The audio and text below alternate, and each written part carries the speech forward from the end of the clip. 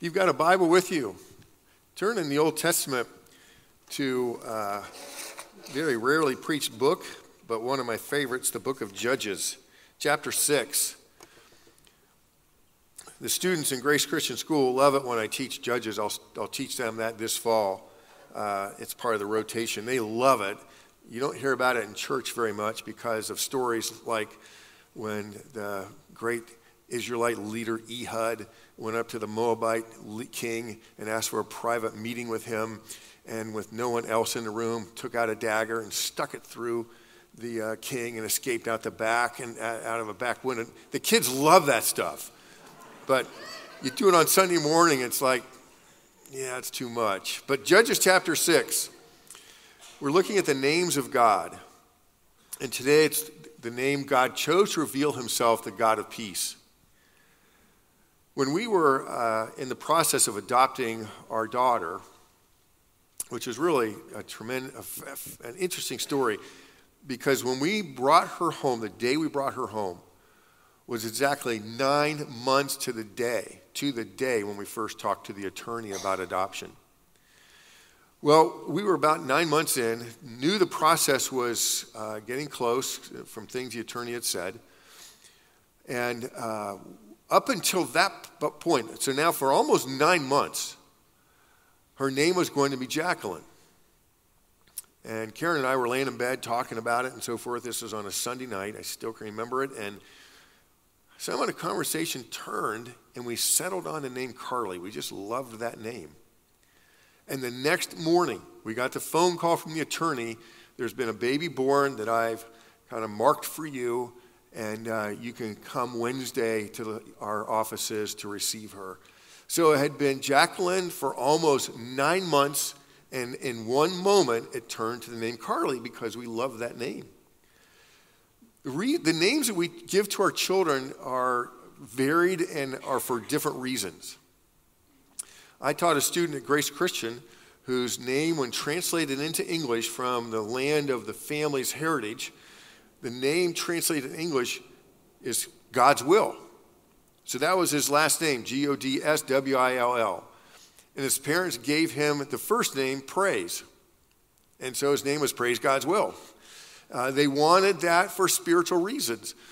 Other people use names that are loaded with biblical truth, like the name Hope or the name Grace. On the trip that the Pilgrims took from Britain to North America, on the way, there was one child born at sea.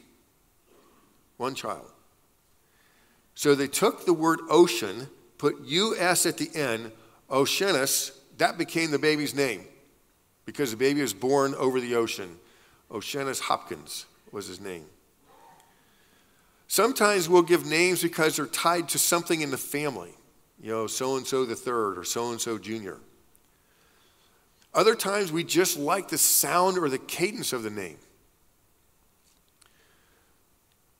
Used to do for baby dedications. I would walk over to the parents and hold their child, and I will explain the name of the baby. You can buy these baby name books, and they tell you the name and if it's Greek in origin or Latin or Hebrew or something like that.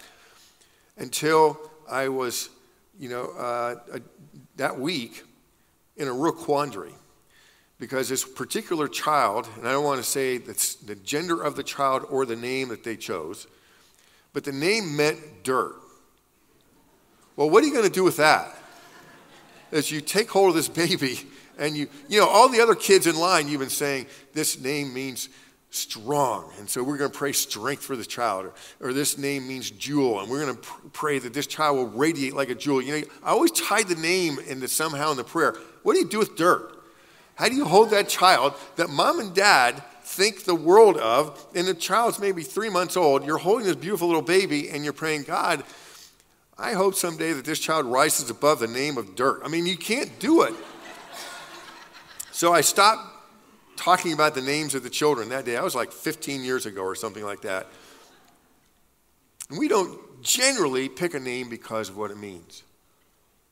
In the Bible, God would reveal himself by a name for people in a particular situation facing a particular challenge.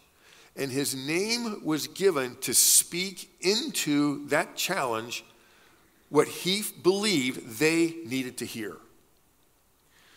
Last week, Marty got us started on this, and he gave the name El Shaddai, which means God is strong, or God is powerful, and God will provide.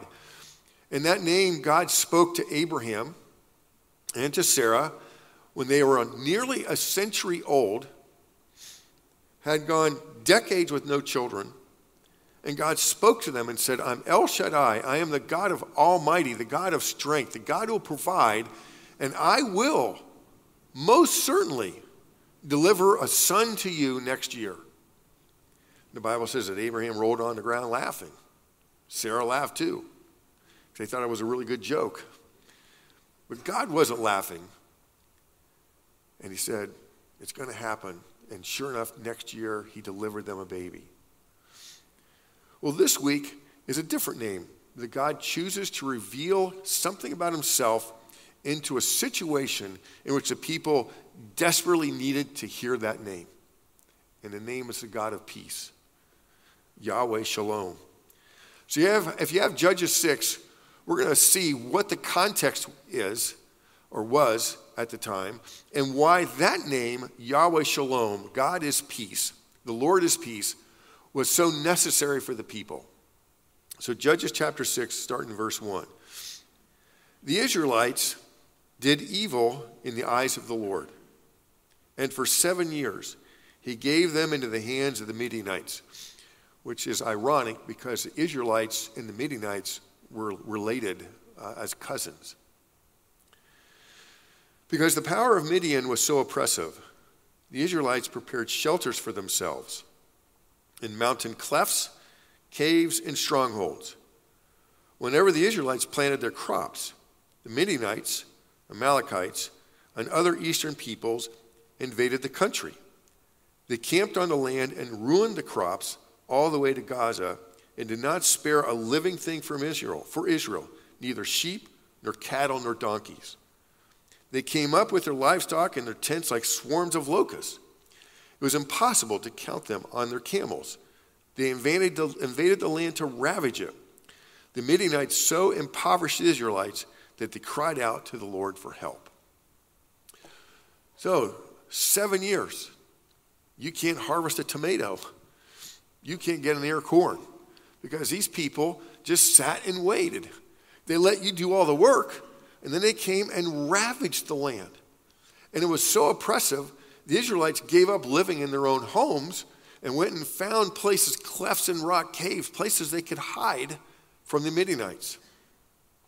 And they called out to God. And God, in revealing himself as the God of peace, the Lord of peace, is going to show us in this story how he comes to us when we're under oppression or we're in hardship or we feel like I'm just dying here. God, I got to have some help.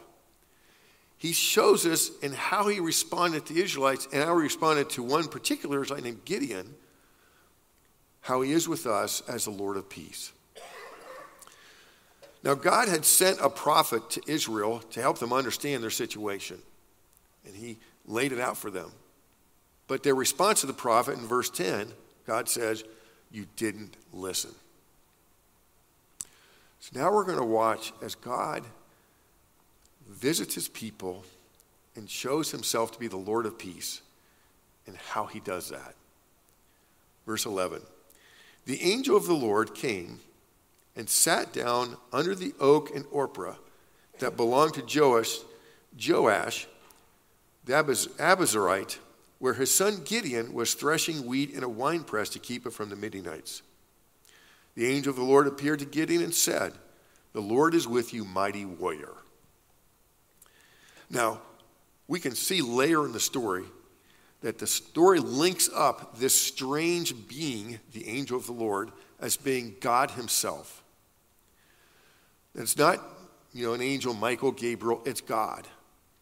And whenever this being shows up in the Old Testament, the angel of the Lord, it's got to have that word THE in front of it, that specific article. the angel of the Lord, that being is always, without exception, identified with God himself as being God who's in the situation at that moment.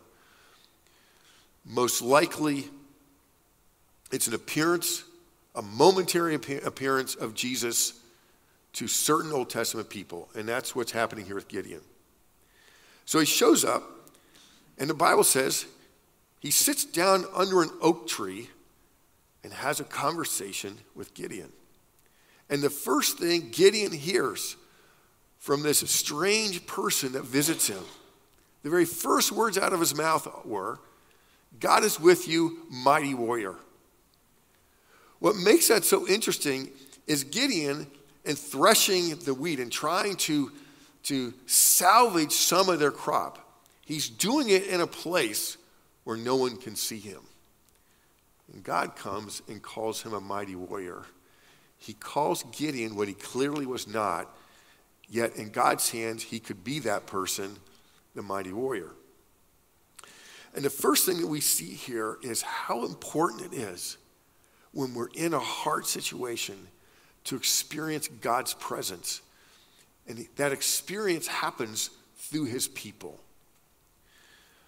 Over Christmas, I think it was between Christmas and New Year's, I brought with myself two of the grandkids one day. The office was quiet over here at the church.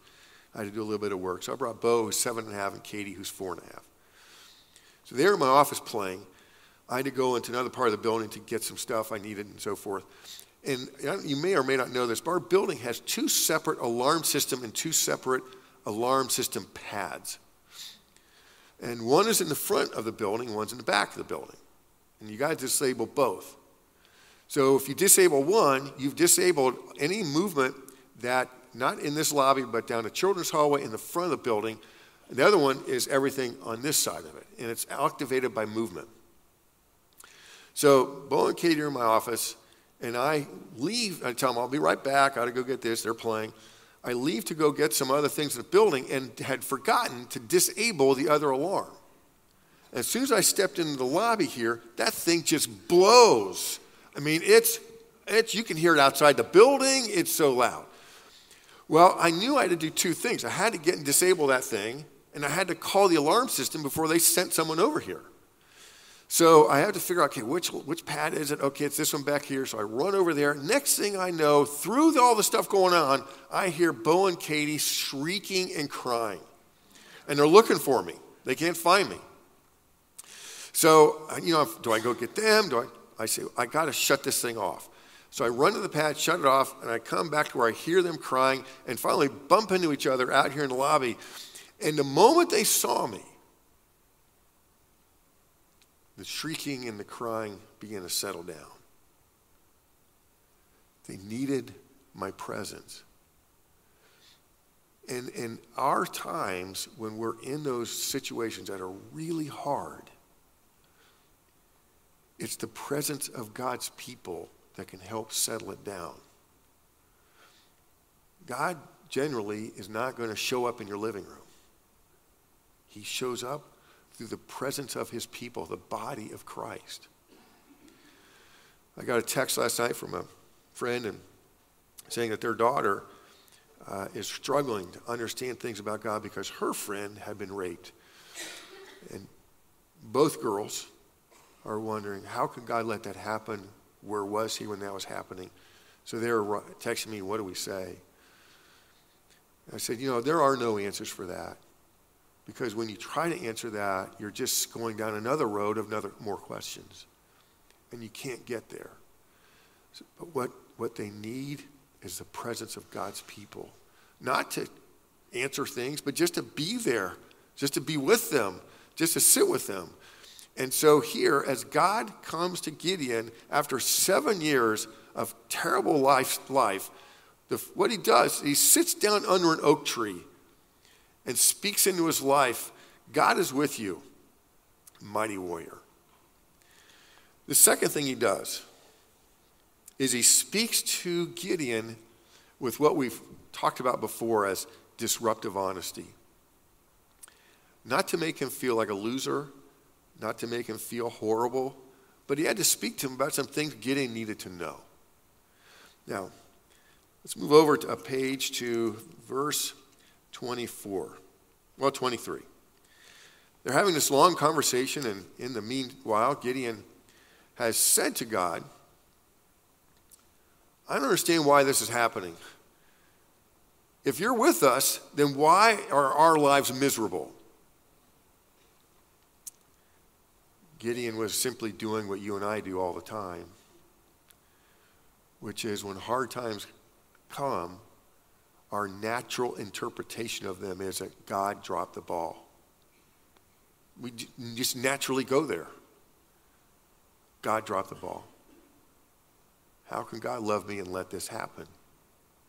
In fact, Gideon says it. Let me show you how he says it. The very words he said are our words.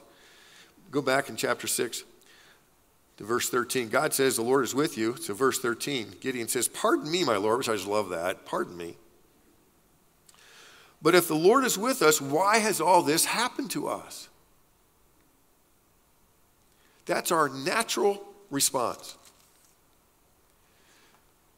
You see it in your kids, your grandkids, how we are natural interpreters of the things that happen to us. We just do without thinking.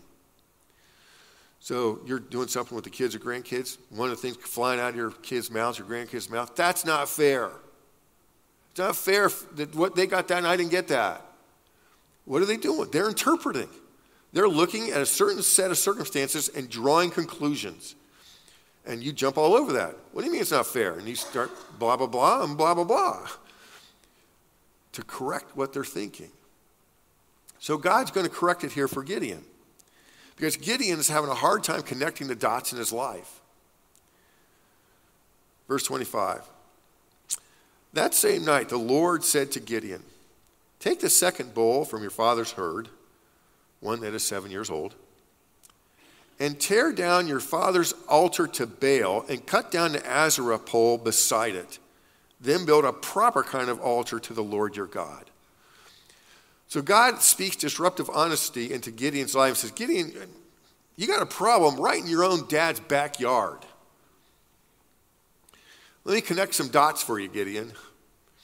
You have in your dad's backyard an altar to Baal and an altar to Baal's consort, an Asherah pole. And Asherah was a female goddess. Baal promised his worshipers two things. And in the ancient world, there were two things that resonated with every single living person. Number one, he promised to give you rain for your harvest. And when you live in an agricultural economy, when there's no Krogers, that's really important. Number two, says, I promise to give you healthy children. That's going to resonate with people. He's going to make sure my harvests are good. He's going to make sure our kids are healthy. And so to hedge their bets, they didn't abandon the worship of God, but they just kept an altar to Baal, just in case. And so God speaks into Gideon's life with disruptive honesty and says, Gideon, think here, connect the dots. You're wondering why all this stuff's happened to you? You've got an altar to Baal in your own backyard. It's got to go. And he wasn't saying it to Gideon to make him feel bad, but to say, you don't understand. You think I've dropped the ball on you. When you erected that altar to Baal, you might as well have just said, I'm running with the other girl because I don't like you anymore. Nobody stands for that. Nobody who's in a relationship says it's okay to have another one. And those things you read about people doing in the papers, you know as well as I do, they're fooling themselves. There's no such thing as happiness in an open marriage. It doesn't work. And he's saying to Gideon, you think that I've been sleeping on the job. No. You got an altar to Baal there, the God of the people who are oppressing you. You got to deal with that. And so that night, Gideon went and took an axe and hacked down that altar to Baal and hacked up the altar to Asherah. And the people of the village were so outraged, they went to Gideon's dad and said, we want that boy because we're going to teach him a lesson. His dad said, I don't think you should. If Baal's anything, let him fight his fight. Leave the boy alone.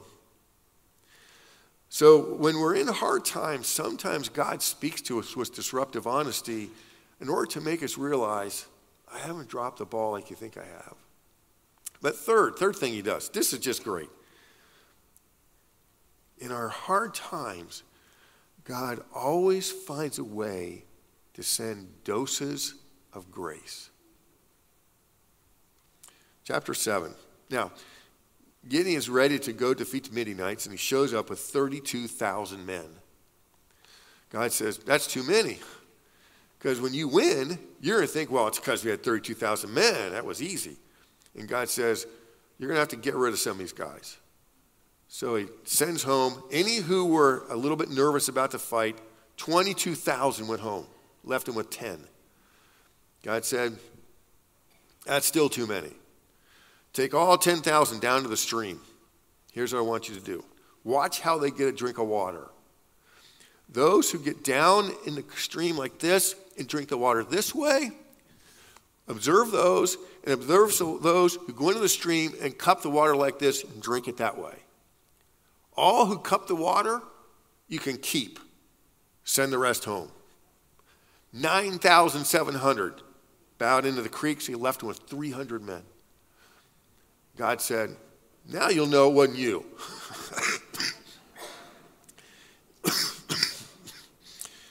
Here's the dose of grace. Hold on a second, I got to cough for a minute.